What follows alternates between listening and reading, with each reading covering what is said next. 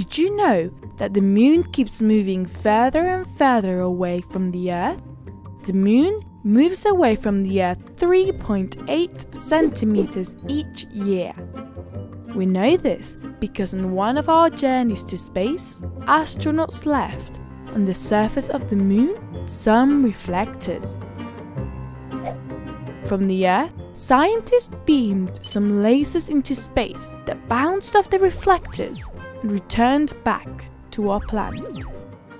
Thanks to the journey of the lasers, scientists could measure the exact distance between the moon and the Earth. The moving away of the moon makes each day longer. A long time ago, when the moon was a lot closer to the Earth, days lasted about 5 hours. But as our satellite moved further away, each day got longer until reaching 24 hours.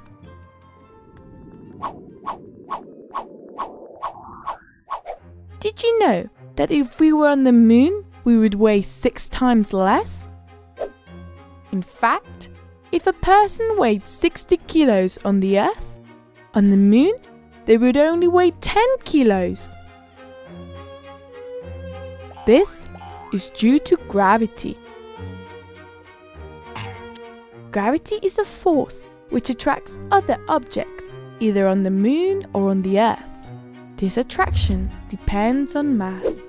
As the Earth is 6 times bigger than the moon, it is to say, it has 6 times more mass, it attracts other objects with 6 times more strength. It is clear that on the moon, we would all feel lighter.